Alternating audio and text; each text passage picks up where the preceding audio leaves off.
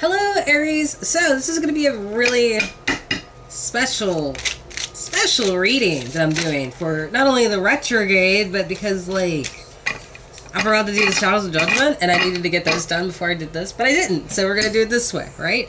Someone's feeling quite creative. This could also, I don't know if this would represent you, because the Fool does too, and I always think that that's unfair, but, you know, it's whatever. But this could be any of those zodiac signs. Someone manifesting, creating, developing, using talents as best as possible, getting shit done.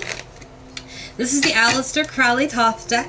Sacred to my practice of sorts. Right? So, like, oh my god, I just screwed myself. Right? Yeah, I did. Sorry, cards. It happens. Anyway, I'm going to be using these for the end of October to November 1st. Reading of this current year, right? If any of y'all are interested in the reading, my information is down below. You just hit me up and then, like, I'll try to get to you. I think my turnover at best is a week because I work a lot. And I tend to procrastinate, and I'm rarely ever alone. Like, I'm alone now, so it's groovy. But any other time, it's kind of like, But yeah, I'm doing those. Also, I am Trigo. So, happy congratulations to me and my little Megatron. My husband actually said I couldn't name him Megatron. I was kind of upset by that. I'm told I have a kid named Megatron. I hope he's huge and burly and beats people up. Not for fun or anything, but because, like, he's the one who can. That'd be cool. So, we're going to do this spread for you, Aries, and we're going to see. There's going to be, like, a two-sided thing, right? One side is one possibility, and here's the other. There will be advices for each one, or how they both develop on either side, and up here will be the choices. They can either be congruent with each other, or they'll oppose each other. We'll see as we get there, right?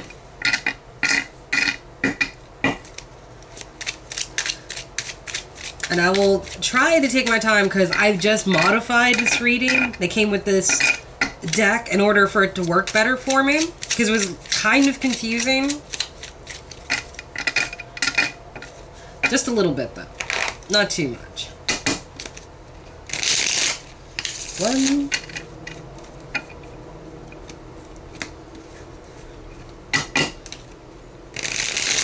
2, and 3. No whammies. Alright, Aries, let us start with this little Venus retrograde reading I got for y'all, alright? So, here are the lovers, possibly Gemini, dealing with a combination of sorts. On one side, we have, 6 of Cups reversed. Could refer to the future, maybe a displeasure of sorts. This is a card of pleasure. The cups look like presents, but they also kind of look like hung down champagne, or not champagne, chandelier lamps too, at this angle. Like, that's the ceiling, and they're all just hanging down, and, like, it kind of looks like they got eggs in them. And then on this side, we have a Knight of Swords who is running away from battle and keeping their mouth shut. Right?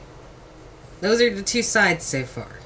So on this side, we have the 8 of Pentacles. And on this side, we have the Emperor. Here is where you are, Aries, as this is your card. And here is the 8 of Pentacles, where I think that's, like, bearing the fruits of one's, like, labors of sorts. Then we have the High Priestess and the 4 of Cups. Indulgence in luxuries a little bit, maybe, and a bit of secrets going on over here, right? Then we have the 7 of Wands reversed, some really hectic Leo energy, some valor, someone's like, okay. And then on this side is the Knight of Wands, someone running the fuck off, someone taking off, someone riding in. Okay, so here's what I get right. On this one where it deals with, like, what's possible with, I think, the future when it comes to a lover situation. And opposed to someone, like, kind of not saying what needs to be said, I think. They're avoiding, like, talking of some sorts, right? Here you are, feeling like possibly you missed an opportunity of getting some sort of luxury or getting, like, something special emotionally, or maybe it's just the emotion of loving that kind of luxury. And someone could be dashing off, and that could be you so far, Aries. We're on this side where there's, like, the cups of the future, pleasure, of maybe even looking back at the past and seeing more good times. There's some fruits of labors, like whatever somebody was trying to grow is about to sprout out, right? But they're keeping it hidden behind the High Priestess, or the Priestesses in this deck. And now there's a bit of, I feel like with this exasperation, like overdoing it to look valuable or have a value of sorts, I guess. That makes sense. Mind you, I've never done this reading before, so bear with me. And I have a hard time interpreting these cards, so I'm doing the best I can. But hopefully this is a fun time for you too. So it looks like you have some control about possibly missed opportunity to get something, and like possibly you're running towards it. I'm not sure yet. Whereas over here, something was planted and the fruits are growing, but that's hidden with this exasperated action. Which could be your undoing, because that's also like reverse, like a card of kind of like people are over top of you. People came in your house to beat you with sticks. They didn't wait for you to come outside. People were coming against you a little bit. People are on your side, you know? Okay, so what could this one actually deal with? Love. Oh, Two of Cups.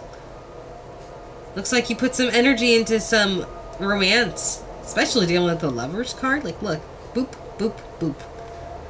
On this side, with the Lover's card, where you might be in control, there's a completion, something with the home, I think, with the Four of Wands, right? Like, you were at home with this lover situation, you felt like you were in control. With the second card, which is the secret, the High Priestess, it is way too heavy. It is a heavy oppression that you want to get over. Or you're on the verge of getting over this oppression. With this lost opportunity of luxury. Or maybe it isn't even the luxury that you're wanting. Maybe you just decided to let it go and then take off. It was a failure. With this valor. This exasperated, endless people coming against you. Ooh, Nine of Wands. You kept your guard up with it. You did a pretty good job. You had the strength to deal with it. And now with this Knight of Wands taking off for fiery battle. Oh, it's the devil. A little bit of bondage in that, right? Like, someone's so busy running off talking that, like, they're just going and fighting. You know? Someone's failures caused them to fly off because they didn't get what they wanted. The secret was a very big oppression, but they're just now getting over that. And they have the strength to deal with all this shit, right? All stemming from, like, future endeavors, or even something that, like, was dealing with the past and might bring them something even better, right?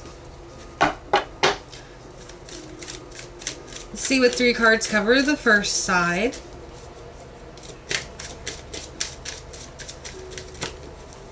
Ooh, we got two so far. We have, happiness, but at what cost? And possibly a third-party situation with all this. Maybe that was the hubris with that Nine of Cups. Maybe that's why someone's keeping themselves in bondage by not opening their mouth. But running in to argue and fight. Which is just like you, Aries. Like, sometimes you really don't think before you do things, and then you end up regretting it. I hate to say that. Like, it's not like there's anything wrong with that, but, I mean, I can see where it could bite you in the ass. You know? But I'm a Capricorn, so, like, that's kind of my persona. Like, looking ahead before I do things. I kind of wish I could be you guys sometimes, because at least you know when to do shit, right? Oh. But you're defeated in this situation. Okay, okay. That's how this side is going, right? Let's see what this side holds over for you, Aries. I feel like this is all almost stems together, but I don't know how well.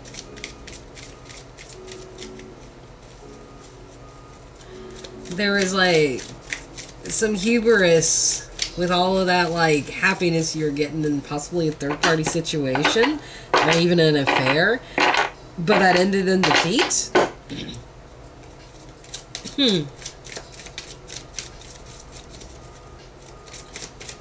Let's see what this side says.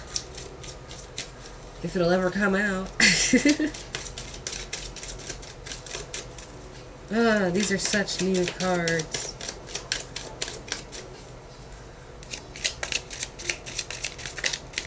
Like, I would almost clarify these, but I feel like I really don't need to with this spread. There we go. Oh, we have someone capable of manifesting all of this. But I feel like they really are holding back with the fertility. Like, it's useless to do anything. Like, look at all those swords. All pointing to this one sword. Almost in, like... It was this bitch right here. Kind of vibe. And this would be the Aeon, or as what we would regularly call in normal tarot, justice. Or judgment. And it's reversed. What someone manifested was kind of like found out, like, there's a 7 and here's a 7. So it's like maybe they got caught finding out something, and that's why people were coming against them, and bad judgment was involved somewhere. And here's the feet on this side, so these two might go together. And then here's the Queen of Swords being decisive in all of this. Aquarius, Libra, Gemini type. Ah! Oh, and this could be a Capricorn because this is the Devil card.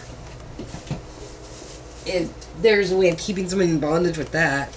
Oh, look, this 9 of Swords has something to gain, which I think is her identity. Huh, that... Never mind. Never mind. I was going to say something, but never mind. I'm keeping myself in a little bit more check. And one more, we are done.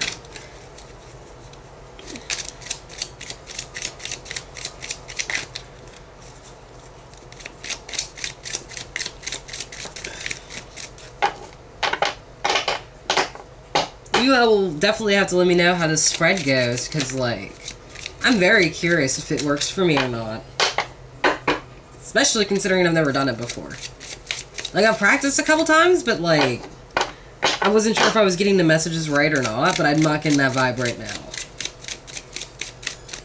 Oh, my grace and all that comes with it.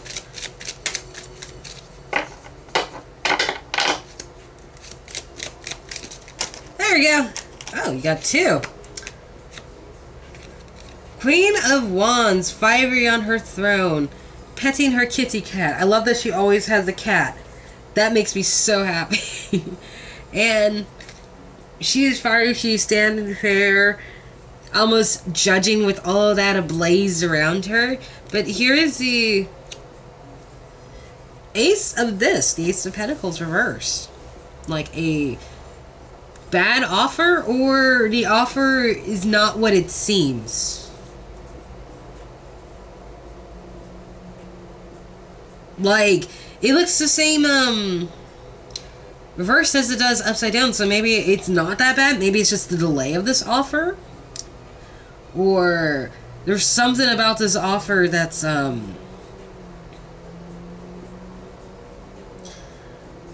maybe somebody has to wait a bit. Which I know you guys aren't really good at, like, your fire sign. So it's like, patience is not your virtue, right? But I don't know. Maybe there's something being offered that, like, I'm not even sure how to look at this reversed, really, because it's just like, it doesn't look like a bad offer right side up or upside down, really. But it's it's that vibe, you know, like what did Stephen King once said? The creepiest thing that I think could ever happen to you is walking in your home and realizing every single item in your home is a replica of the original.